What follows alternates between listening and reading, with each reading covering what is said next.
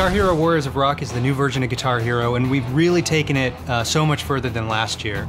We've added new Wii-DS connectivity features and expanded them from last year. Last year we introduced Roadie Battle, which was pretty outrageous. It really was designed as this 2-on-2 guitarist and the roadie play experience. Guitar Hero on Wii is now an 8-player experience. It's really engaging, and there's just nuance to the strategy and the tactics within the game.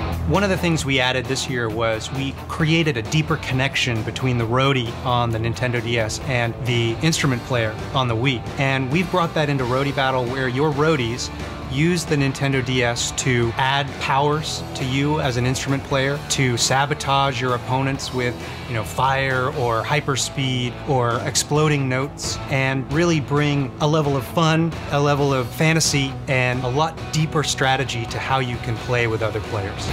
With the Roadie mode, we've got 3 different modes that roadies can play. With Roadie Setlist Manager, you can connect up a Nintendo DS while you're playing in the Party Play mode, and the roadie can select the music that is going to be played on the fly. Or you can play in Roadie Battle or Roadie Quick Play Plus. In each of those modes, you are a roadie supporting your player on the Wii, giving them help to perform better, or sabotaging and attacking the other players to make it harder for them to do well.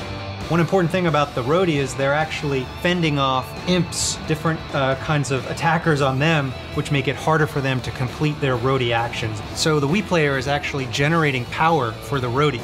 The more correct notes you hit on the Wii, the more power the roadie gets to be able to unleash and attack other players or to help support you.